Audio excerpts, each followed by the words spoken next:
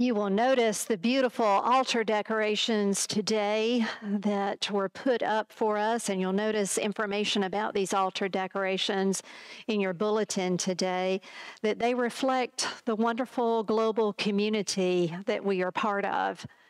We are gathering today with Christians all over the world to celebrate this beautiful gift of love that Jesus left for us. As I prepared for World Communion Sunday and what I would say to you this morning, I was reminded of a story that a preacher friend of mine shared with me about his time growing up in church on Communion Sundays. He said that there was this older couple who was a member of his congregation, and they had difficulty hearing one another. They may have had hearing aids, he said, but that was back in the day when hearing aids weren't quite as good as they are today. And so during the service, they would often talk to one another in the pews. And as a child, he said he found it quite humorous. It would add a lot of entertainment to the worship service to listen to the conversation that this old man and old woman had with one another. He said the old woman would sometimes look at her husband and say, "What did he say?" And he'd turn to her, "He said lying's not good." "Oh, okay, yeah." And she'd just nod her head politely and go on and try to understand the rest of the service. But he says he remembers this one particular time when they went up for communion. They had the tradition in that church of everybody coming forward a pew at a time. Y'all probably have done that here. And they kneel at the communion rail. As they kneel at the communion rail, the pastor would come by and give each person a piece of bread and one of those little small cups of juice, a person at a time. Well, as they knelt down, the old woman turned to her husband and said, "I hope they don't serve grape juice today." And her husband said, "Well, if they do, just drink it for Jesus." And she said, "I don't want to drink it for Jesus. I wish they served 7-Up. I don't like grape juice." And he said, "Oh, woman, just be quiet and drink it for Jesus." Well, my friend said as he got up from the communion rail, he had to peer over and look to see if she drank it for Jesus, and she didn't. My friend said, "I don't think Jesus minded either." We all have different ways of coming to the communion table, and as a seminary professor told me long ago, communion is still valid with one of the elements. It was valid for her as she ate the bread.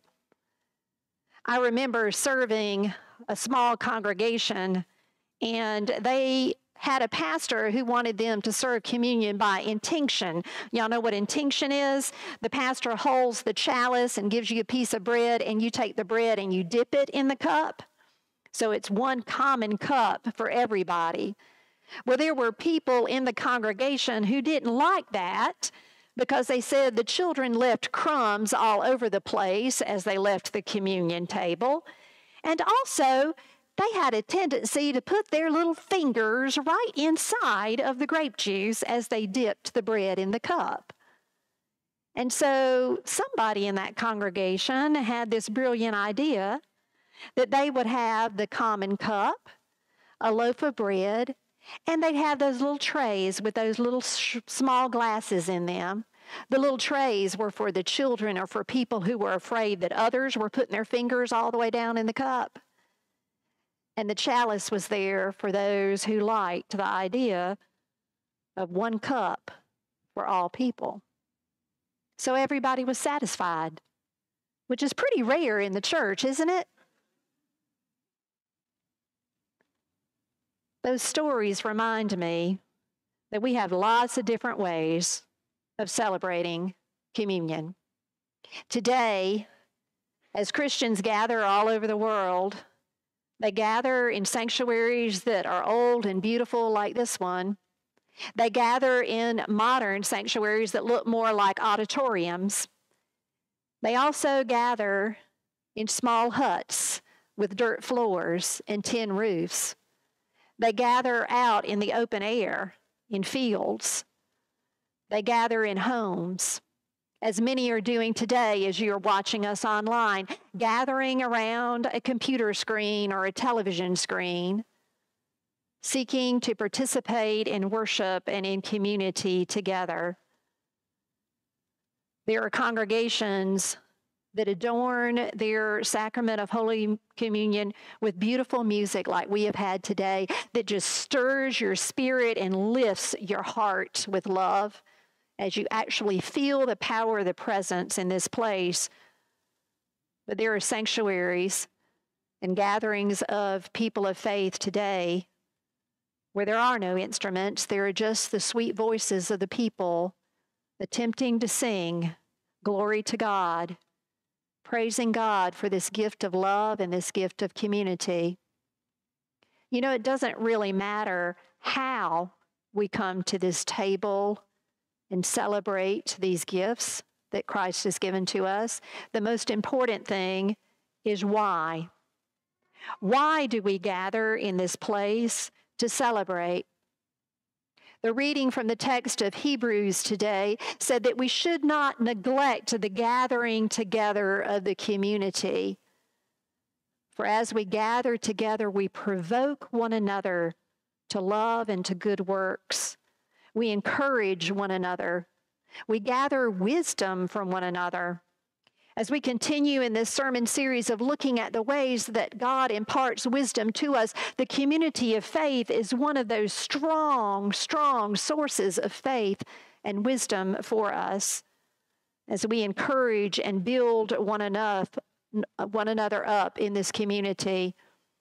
For it is in this community that we learn how to love one another, regardless of our differences. And we learn that we ourselves are loved and precious in God's sight. We read today also from the Gospel of Mark, the 10th chapter, where Jesus has been preaching and teaching the community around him. Crowds have been gathering around him to hear what Jesus had to say. And adults had been bringing their children to meet Jesus and to hear what Jesus had to say. And the disciples, I'm sure they were well-meaning. They wanted to protect Jesus' time and his attention. But they were stopping the little children from coming to Jesus. They were hindering the children. They were putting up a wall of separation. They were keeping some of God's children from coming to God. And we have so many walls in our world today keeping people from the love of God, don't we? Jesus, the text says, was indignant. Indignant. He said to his disciples, "No, don't do that. Don't stop anyone from coming to me. My love is for all." You see, children in that day were viewed as worthless, as insignificant. And Jesus is saying, no one is insignificant to me. All are precious in my sight. When we gather together as a community of faith with open hearts, open minds, and open doors like this congregation does so beautifully, we are modeling that for the world. And telling the world that we have more in common than we do have things that differentiate us from one another. And that we are all God's beloved children, precious in his sight. And Jesus bids all of us to come to his table of love and grace. One of my favorite stories is about Father Jim. Father Jim was the head of an orphanage for children who lived in a big old home with him. Father Jim had a certain knack about helping each child who came to live in that home know that they were precious and special and beloved by God. If a child came in with unruly hair, Father Jim had a way of making that child think that everybody wants unruly hair. If a child came in with big feet, Father Jim had a way of helping that child believe that everybody was envious of big feet because big feet were the in thing. Well, one day, Father Jim was out at the grocery store buying groceries, and the social worker came by with a little 9-year-old boy to introduce to the orphanage. He needed a place to stay, and she thought Father Jim's house was the best place for this little 9-year-old boy. He had a big birthmark on the side of his face, and it was obvious that he had been abused and neglected, that he had not been loved or accepted by anyone in his 9 years of life. When the social worker left the house, this little 9-year-old started cursing up a storm, saying all sorts of ugly things about the social worker and about everybody in Father Jim's house. And after his little tirade of yelling and fussing, he went off in a corner of the room and he just huddled down, put his hand on that side to cover up that big birthmark, and started sobbing. The other kids stayed away and just watched, and they wondered, what will Father Jim do when he gets here? And then they heard Father Jim's old station wagon pulling up in the driveway, and they all ran out like they always did when Father Jim came. The little kids grabbed him underneath the knees, hugging his legs. Father Jim, we're so glad you're here. Father Jim came into the house, and he noticed that little 9-year-old crouched down in the corner. And he said, well, what do we have here? And the other little kids said, the social worker brought him by. And Father Jim walked straight over to that little boy, and he knelt down and just scooped him up in his arms. And then he planted a big kiss right on that birthmark.